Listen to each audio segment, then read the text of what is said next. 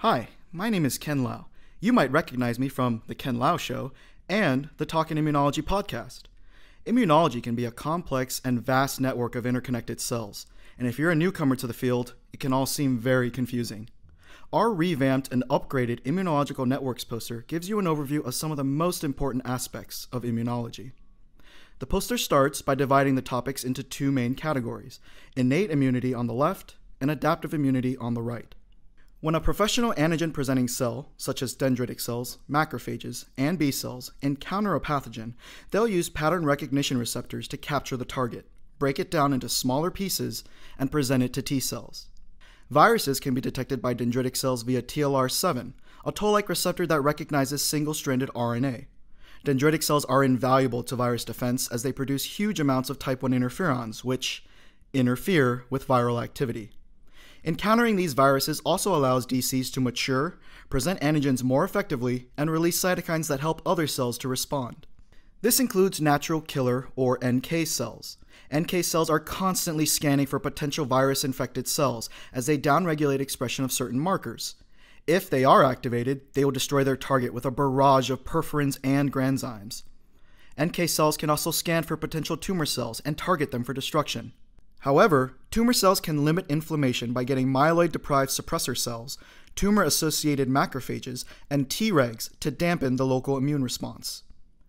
Bacteria carry a number of conserved features, like flagella and LPS, that are detected by TLRs, NOD-like receptors, and C-type lectin receptors on macrophages and dendritic cells. Both of these immune cells can respond by releasing cytokines to induce inflammation. Neutrophils are also capable of releasing a NET, or neutrophil extracellular trap, which is composed of the neutrophil's DNA and extracellular fibers. The rupture and release of this NET causes a unique form of cell death in the neutrophil, also known as netosis. APCs can also run into parasites, being attracted by the parasite's chitins, glycans, and lipids. APCs can then elicit a Th2 response, while granulocytes and mast cells also respond to the parasite threat. Innate lymphoid cells can be difficult to phenotype as they don't share markers commonly associated with lymphocytes, despite sharing similar functionalities. Group 1 consists of NK cells and ILC1 cells that have Th1-like functions. Group 2 consists of Th2-like cells called ILC2s. And finally, Group 3 consists of lymphoid tissue inducer, or LTI cells, which aid in lymphoid tissue development, and NCR-positive or negative ILC3 cells. Group 3 promotes a Th17-like response. We'll talk about these T helper cells in just another moment. Once APCs have encountered their target and internalized it, they can exit to a nearby draining lymph node. Endogenous or internal antigen peptides are transferred onto MHC1 for presentation to CD4-positive T cells. Exogenous or external antigen peptides are placed into an MHC2 groove to be shown to CD8-positive T cells. If the T cell is co-stimulated and has a T cell receptor specific for its target, the T cell will start an immune response. Normally, CD8 T cells help destroy tumors and infected cells. However, too much stimulation can also limit an immune response. If T cells are constantly stimulated, either by viruses or by cancer, for example, the T cell can become exhausted, making it less effective in cytokine secretion and proliferation. Exhausted T cells will die unless they're rescued by a blockade of inhibitor receptors like PD-1 and CTLA-4. CD4-positive T cells, or T helper cells, can adopt a number of different phenotypes depending on the cytokines they're given.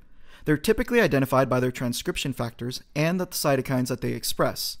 Th1 cells can be induced by interferon gamma and will express Tbet. Th1 cells create large amounts of interferon gamma, triggering a number of inflammatory functions like CD8 T cell promotion, APC maturation, and antibody class switching in B cells.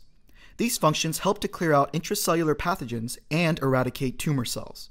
Th2 cells are induced by IL-4 and IL-33 and are denoted by their GATA3 expression. The Th2 cells are vital for defense against parasites and allergens. They also support humoral responses with IL-4, IL-5, and IL-13 secretion. Induced by IL-4 and TGF-beta, Th9 cells are also involved with parasite defense. They make IL-9, which affects epithelia, mucus production, and intestinal barrier permeability. They also make IL-21, which promotes lymphocyte chemotaxis and interferon gamma production. Th17 cells can be induced by combinations of TGF-beta, IL-1, IL-6, and IL-23, and express transcription factors like ROR-gamma T. With the help of IL-17, IL-21, and IL-22, this T helper class excels at inflammation, helping to defend against extracellular pathogens like bacteria and fungi. Th22 cells can be generated by IL-6 and TNF-alpha. Similar to Th17 cells, they produce IL-22 for epithelial cell growth, improved intestinal barrier functions, and increased mucus and antibacterial peptide production. These AHR-expressing Th22 cells also make TNF-alpha and IL-13, which aid in parasite defense. CD4 T cells can become Tregs, or T regulatory cells, one of the few cell types that can limit its inflammatory counterparts. FOXP3-expressing Tregs can restrict inflammatory responses by limiting available survival factors, emitting immunosuppressive cytokines, and creating adenosine to induce T effector cell anergy. Finally, we come to B cells, which rely on follicular T helper cells to develop. These BCL6-expressing T cells specialize in stimulating and developing B cells. Depending on the type of cytokines produced by the TFH cell, B cells can be biased toward different class switches for their antibodies. These antibodies opsonize targets, trigger complement cascades, and can even induce allergic responses. If you've listened to this walkthrough from beginning to end, you can now appreciate and understand how complex our immune systems are. You can request a free copy of this poster in the link below, or check out our literature page. Thanks for watching.